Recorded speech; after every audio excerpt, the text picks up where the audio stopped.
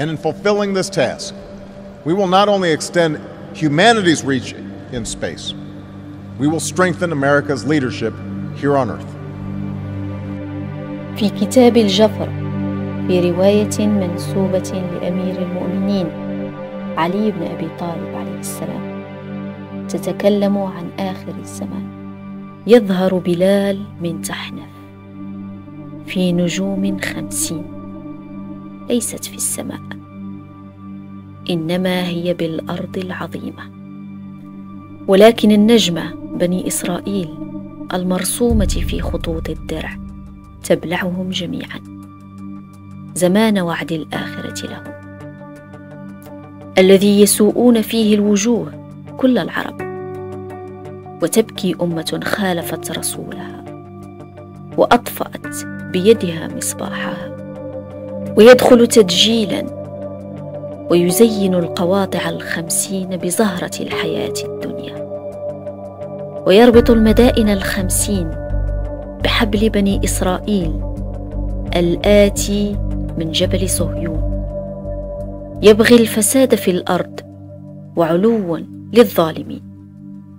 يسمونها بلاد الأمريك، ويكون قائدهم من بني إسحاق وبني إسرائيل، يجمع أمشاج الناس على لغتهم ويدعوهم بدعوتهم، وتتم بلاد الأماريك الفتنة بعدما نشرت النعمة عليهم جناح كرامتها، وأسالت لهم الدنيا جداول نعمتها، وارتعى إبليس في مدائنها وأزقتها،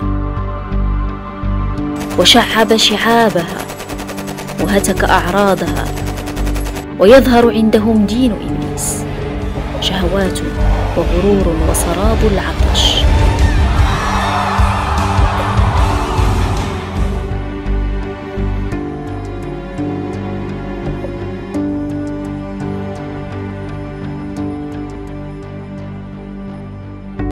I don't think they appreciate it. They were throwing it back. Well, they thought it was a curse. Would you like me to show them how the sign of the curse works? The sign of the curse? Completely different. How does it go? No, not at you people out there in the audience, but this is the difference. Aim it toward Red China, would you? This is the sign of the horn, a curse sign, the two fingers extended. This way, spread apart for sort of shotgun blast, you know. I always figured if I ever met the devil, he'd have dirty fingers. The other one. The other one's one of the pox sign. That's 3 fingers extended. A pox on you? A pox on you. During the Middle Ages, this was used. But You're originally, a bad cat.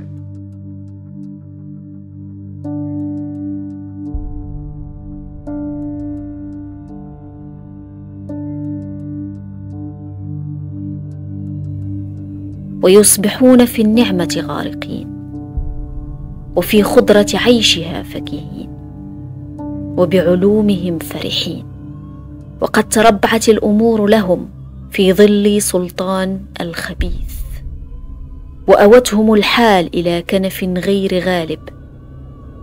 الدنيا فقط مطالب، راغب لا ذاهب، فهم حكام على الأطراف الأرض، يعرفون ما يجري، ويعرفون ما يجري فيها مسارات الأرض الطول والعرض، وتكون لهم عيون تتلصص خلف السحاب، وجور بالبحار الأعلام،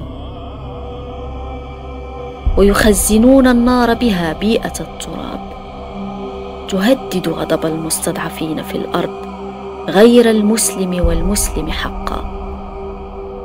ويجعل الله حجته على الأمريك فيلعنهم بما عصوا، بما كانوا يعتدون. وينزل المهدي في بلاد الأمريك من فوق السحاب في بضع قباب من نور الشمس، لها نور في ظلام كالقمر والنجوم. ويهد الله بلاد الأمريك هدا وخسفا، وتأكل الأرض في جوفها وأمواجها بلادا وشعوبا، جديد اسم كثيرا في عندهم، ويبقى منهم جديد وجديد وجيد وجدد لمن يصنع الكذب والذهب، وتضيع هباء منثورا بأمر الله قرونه في الجهد والتعب. لو ميعاد الله لكان منتهاه مثل قارون، إلى أن يقول: وأبشروا بنصر من الله عاجل ونصر فتح مفتوح، إمام عادل يقر الله به أعينكم ويذهب به حزنكم ويفرق به أولياء الله وأعداءه. يقول الإمام أحمد الحسن اليماني عليه السلام في بيان الدجال الأكبر: فهل يخفى على المؤمنين أن أمريكا هي المصداق الأعظم للدجال؟ لقد قال رسول الله محمد صلى الله عليه وآله وسلم وأهل بيته عليهم السلام ما معناه: يأتي الدجال جبل سنام فيسحر الناس، معه جبل من نار وجبل من طعام. وورد عنهم عليهم السلام ما معناه: يأتي وينادي: إلي أوليائي، أنا ربكم الأعلى. ولا يخفى على أحد أن أمريكا دخلت إلى العراق من الكويت من جهة جبل سنام الموجود في صفوان. ولا يخفى أن جبل النار هو آلة الحرب الأمريكية الضخمة.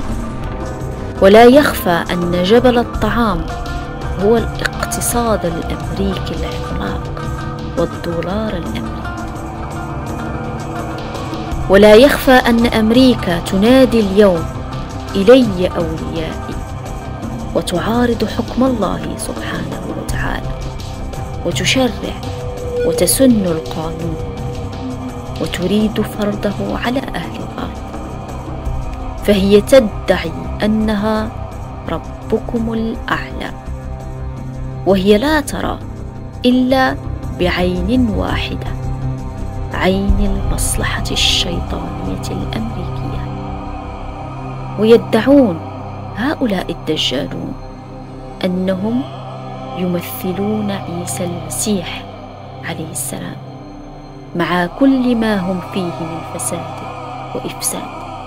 فأمريكا هي المسيح الدجال، فقد ساحت في الأرض لتملأها بالفساد، وأمريكا هي الأعور الدجال.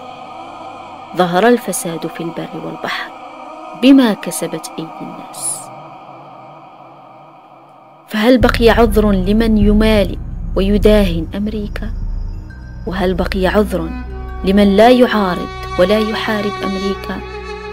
ولن يكن أي إنسان وليا للإمام المهدي عليه السلام وداخلا في ولاية الله سبحانه وتعالى ما لم يكفر بالطاغوت، وهو اليوم الدجال الأكبر والشيطان الأكبر أمريكا.